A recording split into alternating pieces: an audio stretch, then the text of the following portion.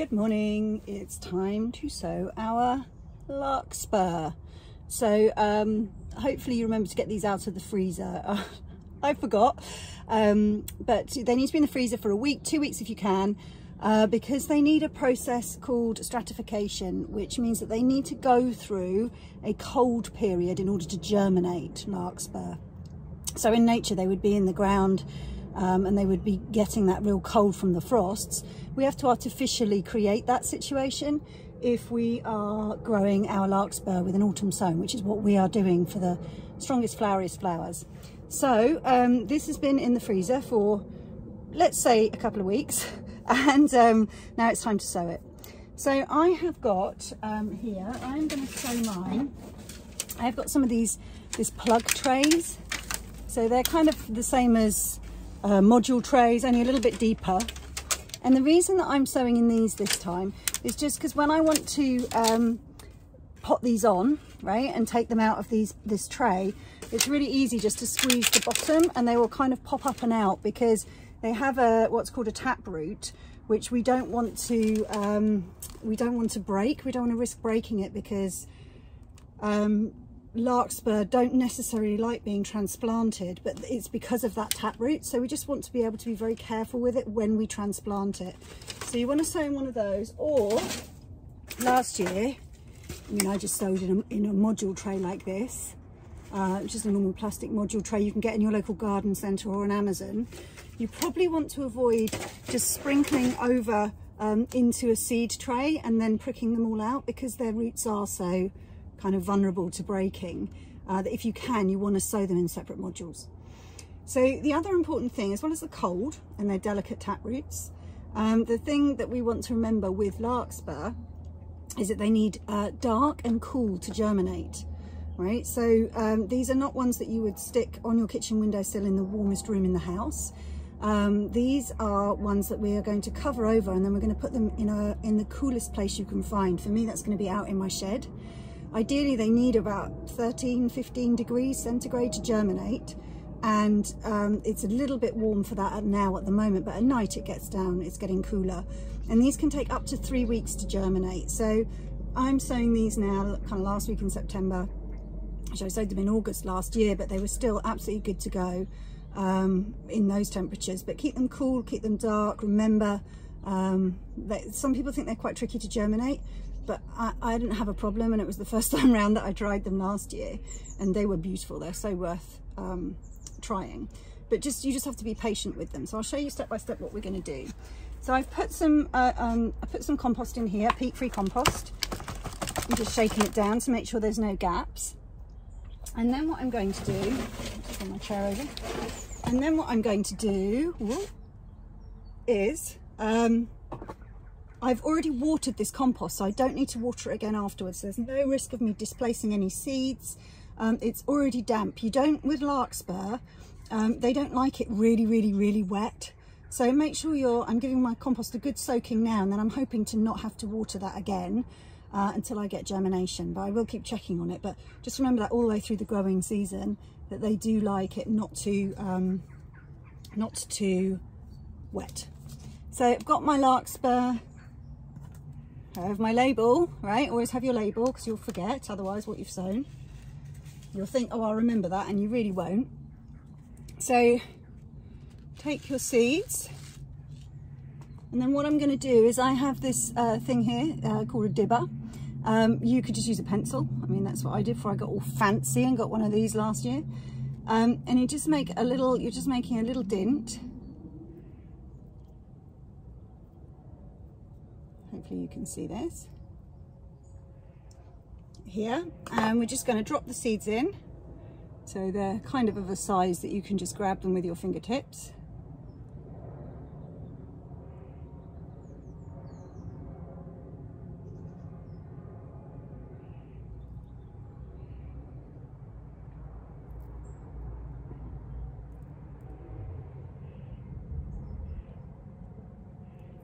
You just want one in each hole, obviously.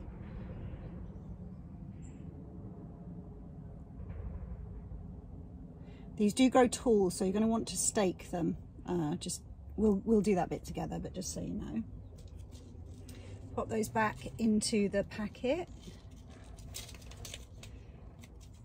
And I will pop these back into the freezer now to make sure they stay nice and fresh. So, because I might do another sowing in the spring. So just cover these over. We want to exclude light. That's the other thing we need to remember about larkspur. Okay, so I've covered those over.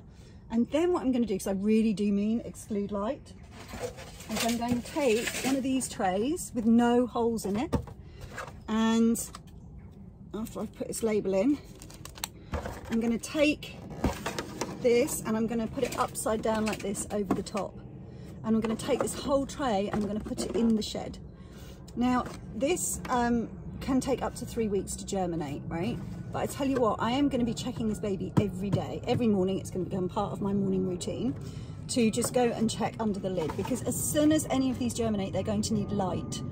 And as soon as they need light, as soon as any of them come up, they're going to need light. So I'm going to whip this top off. And from that point on, if there are any that haven't germinated, I'll just add a little bit more soil over the top, a bit more compost over the top, just to really try and exclude light as much as possible.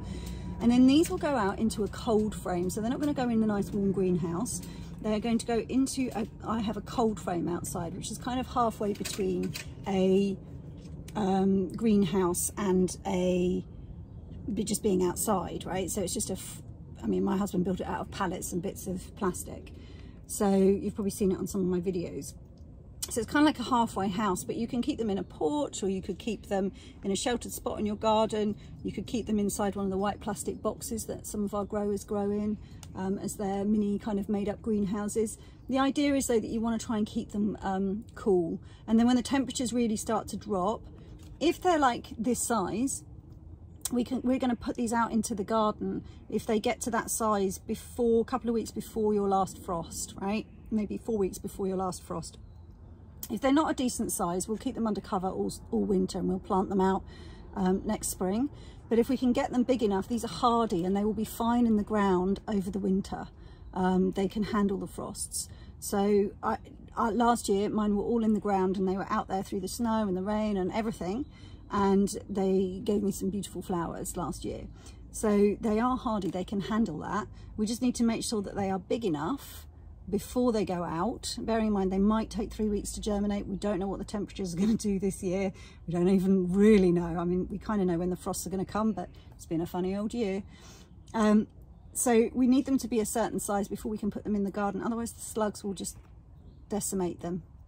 But we want to try and get them in the garden if we can, because it's a lot easier to look after them in the garden with the help of the weather than it is to keep watering and mithering over them in the greenhouse all winter long, which you are going to be doing with some of your hardy annual seeds, especially those that we sow in October, November, December, obviously. But the less you have to worry about in there, the better. If we can get them in the ground, we will. But let's grow together and see if we're sowing them now at this time of the year. Chances are we don't know. They may or may not get big enough. Anyway, so if you've forgotten to take your larkspur out of the freezer, go and get them out of the freezer. If you forgot to put them in, don't skip that step. Really do go and get them and put them in the freezer for a week, get them out, and then do this process with them. And I'll let you know as soon as mine germinate. Okay? Happy sowing, guys. Oh, by the way, these are in our September kit, and as I'm recording this morning, there are 15 kits left. So if you haven't got one and you want to grow beautiful, beautiful larkspur, this is your chance to go grab one quick. If they're not if you can't see a September kit in the store by the time you get there, it's because we've sold out. Sorry. But yes, go get sowing your larkspur this weekend. Take care, guys. See you soon.